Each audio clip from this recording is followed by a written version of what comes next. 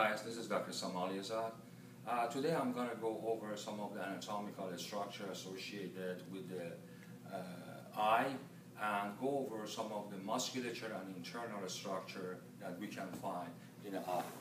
So grossly, when you're looking at the eye, the first you have to realize that which eye is this? This is a right eye. The reason that I can tell this is a right eye because of location of the nasal bone, also maxilla, not to mention the zygomatic bone here. The other thing that gives me the direction, presence of this bump, which is known as a lacrimal gland, which is located right on the lateral canthus or lateral corner of the eye. So if this is a lateral, this is a medial part to the nose, that becomes the right eye. Now, eye composed of several extraocular muscles that allow us to move our eyes in different directions.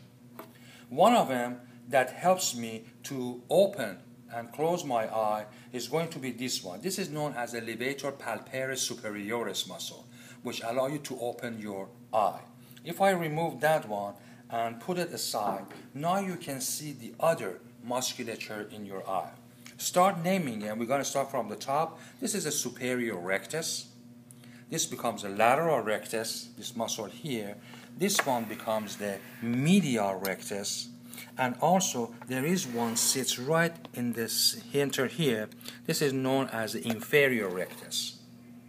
Then we have two oblique muscles. You can see here, this is an oblique, this is a superior oblique muscle here.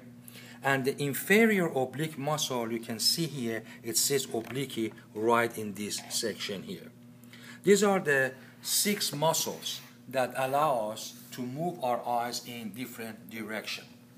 The other structure that are associated with the globe of the eye itself, number one, this white part is known as the sclera, or the white part of the eye that is visible. As we come to the center, you can see the cornea that is a little bit, has a curvature on it. If I move the cornea a little bit to the side, underneath it, you can see there is a small opening. This is known as the anterior chamber of the anterior segment of the eye. Right in there, you can see there's a hole known as the pupil and also the iris, which is giving the eye coloration. Right behind this opening is going to be the lens of your eye. So I'm going to remove this thing and open it up a little bit so we can discover it and talk about it a little bit more easier. So first thing, we have to remove these muscles. So it makes it easier for me to be able to open these things and talk to you guys about it. All right. When I open this eye,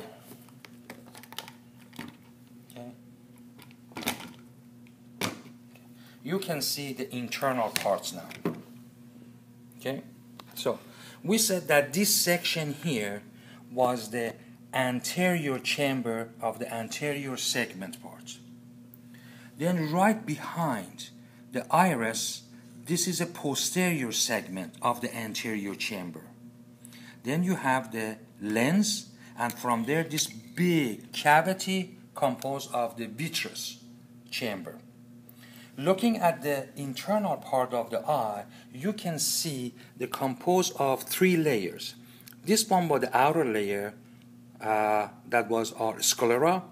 Then you have this vasculature, or the reddish structure right down the middle, known as the choroid layer, and the last layer, which is internally, you can see here the orange coloration is going to be the retina.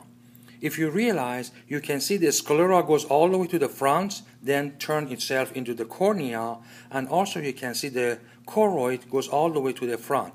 But the retina does not reach all the way to the front. It's only cover the posterior 3/4 of the cavity right on that part because there is no vision happening there. Then as you come back to the back of the eye, you can see here the optic nerve that produce formation of it here and allow the transmission of the nerve information. Right in this here, I have the fovea centralis, and also the yellow spots sitting right alongside of it, not to mention all the vasculature there. The other thing is the part of the choroid that comes all the way from there is going to be ending in this part, which is known as the ciliary muscles.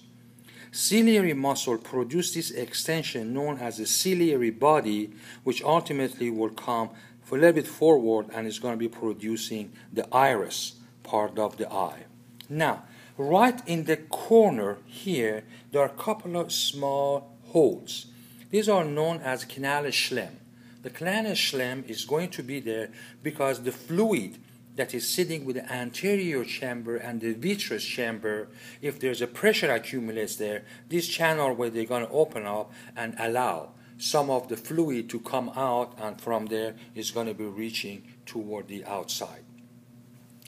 Now, the other stuff that also you can locate right alongside here are going to be at the extension right in this part are going to be some fibers that connecting the ciliary body and ciliary process right into the lens. As you can see here, there are going to be, these are known as the zonal fibers that are sitting and attaching everything else to that side.